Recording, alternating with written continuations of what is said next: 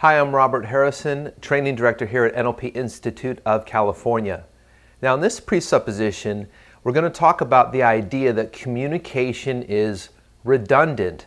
And there's a couple of different ways to think about this. One is that we're always communicating in all of what we call in NLP the major representational systems, right? So that would be in terms of visual, auditory, and kinesthetic. So our body is communicating, our breathing, our gestures, the tension in our jaws, the muscles around our eyes and our face, the color tone, the dilation of our eyes. These are all communicating information at the conscious and unconscious level, and we're communicating all the time, and we're always communicating over and over again. Now, many of you have heard of this idea, we call it the communication pie chart, that says that only 7% of your communication is the actual words that you say, and that 38% is how you say it, and then 55% is your body language. So, here's another way to look at that, okay? If only 7% is what you say, if 38% is how you say it, your voice tone, tonality, timbre, inflection, rhythm, pace, and 55% your body language, so your gestures, the tension in your body, the skin tone, the tightness, the looseness, the dilation of the eyes. What this really means is that the majority of what you're always communicating, 93% of what you are always communicating, is how you really think and feel right now.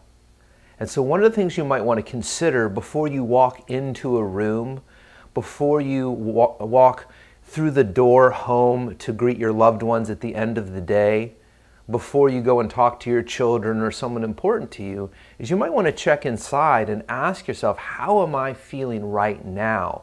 Because chances are, whatever you're feeling right now, whether you're consciously aware of it or not, you're communicating it. This is why if you're feeling stress and pressure in your nervous system, and you're walking around stressed and you're trying to not let it affect other people, but it's on your mind, you're thinking about it.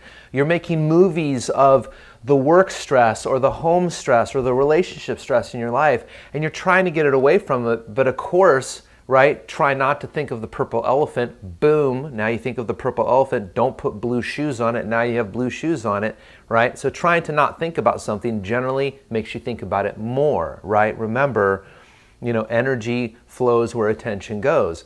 So if you're in that state when you walk into a room, that changes the tension in your body. It changes the tension in your jaw.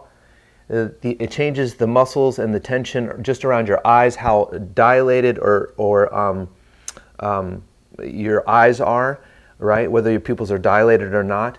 It affects the skin tone when you're not breathing and holding on. You know, the blood begins to come out of your face and flow away. And all of these things are unconscious signals. And realize people have been responding to them. They've been wired to respond to them their whole lives.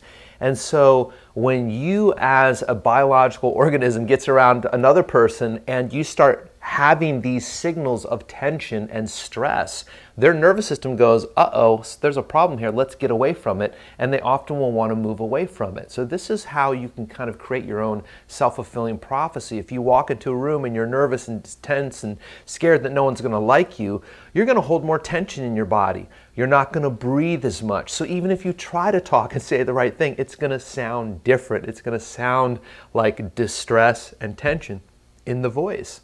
And so you want to become aware of this and start to use this. So one of the things I often will do with coaching clients and when teaching NLP students is teach them how to dial in the yum.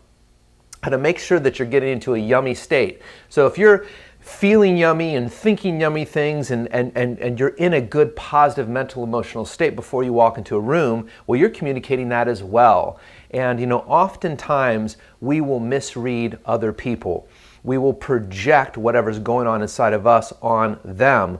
So be aware of your mental and emotional state when you're walking into a room and realize your communication is very, very redundant, which means whatever you're thinking and feeling inside, if that's living inside of you, you will start to communicate that on the outside And as always, one of the fastest and easiest ways to redirect your attention and those thoughts is to make sure that you're asking yourself powerful questions.